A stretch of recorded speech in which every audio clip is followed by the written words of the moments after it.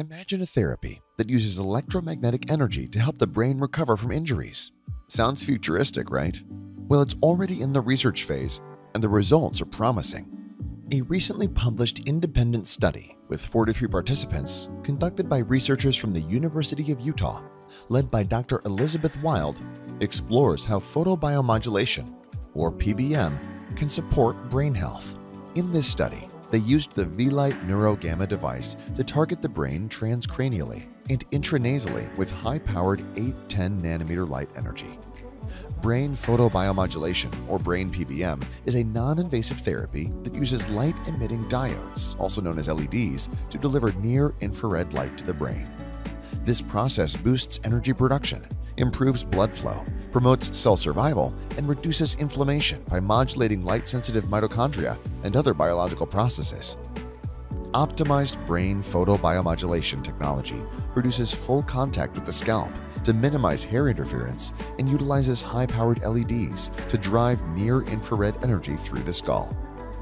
In addition to its brain benefits, PBM was explored to see if it could improve physical abilities, things like reaction time, grip strength, dexterity, and balance in athletes with a history of repetitive head acceleration events.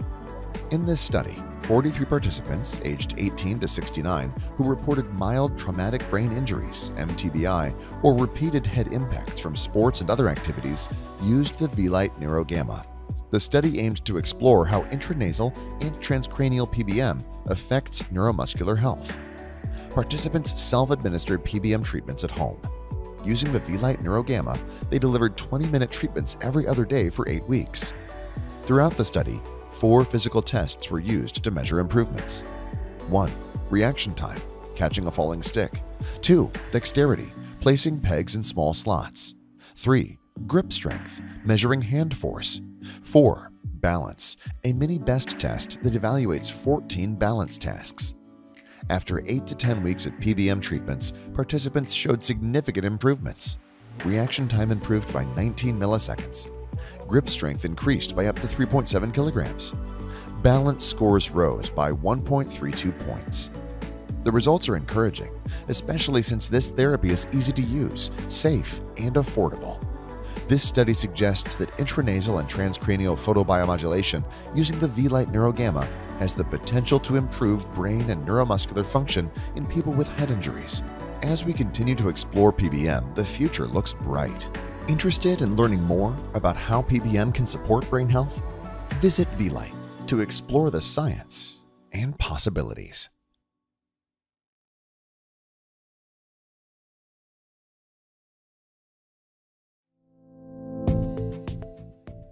You can see some visible changes primarily in those functional images, the resting state images.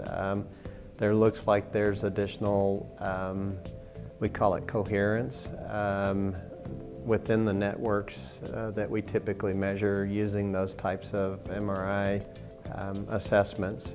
So you can actually see the strength of the connections improving in those images. Doing this type of research for 25 years, I think we're kind of onto something that might actually help people that are typically overlooked by a lot of professionals because they are really difficult to treat. So Larry's story was kind of our first introduction to photobiomodulation, and it was a really interesting story and very compelling, though anecdotal. And it wasn't until he actually showed us his brain scans where he was showing us the effects of the light therapies that he underwent on his resting state functional MRIs that we really began to look at this and go, there's something here, we need to kind of take a look at this and see if we can understand, how this is impacting functional activity in the brain.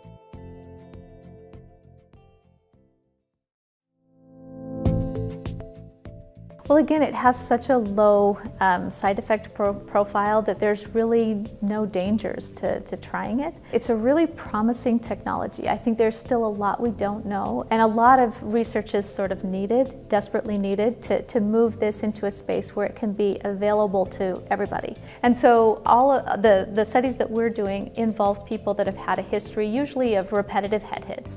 Most of them are ex-athletes or current athletes. We're doing a pre-treatment, post-treatment design where we test them and scan them before they undergo the treatment. It's an 8-week treatment. And then we scan and test them again after the treatment is completed. Most interesting thing to us has been that not a single one of them wanted to give the device back. There's 3 primary mechanisms that people have considered as to ways that this may be helping. So the first is it improves circulation. So there's some ways that the light affects the vessels and the release of nitrous oxide that actually improves circulation. The second mechanism is it addresses mitochondrial dysfunction. So it allows energy to be produced in a more efficient way. And then the third mechanism is to address inflammation. So there are some thoughts that the light may actually play an important role in reducing inflammatory processes that may occur from a host of different kinds of injury.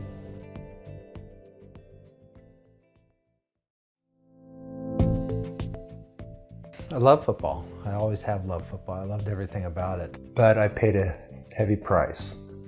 About 20 years ago, I started feeling symptoms related to what I later found out to be a brain injury as a result of football.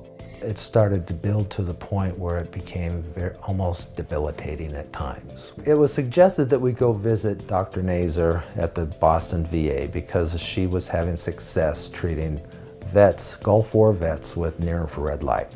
And we started a 6-week protocol where they would shine near-infrared light on my head for 20 minutes, 3 days a week.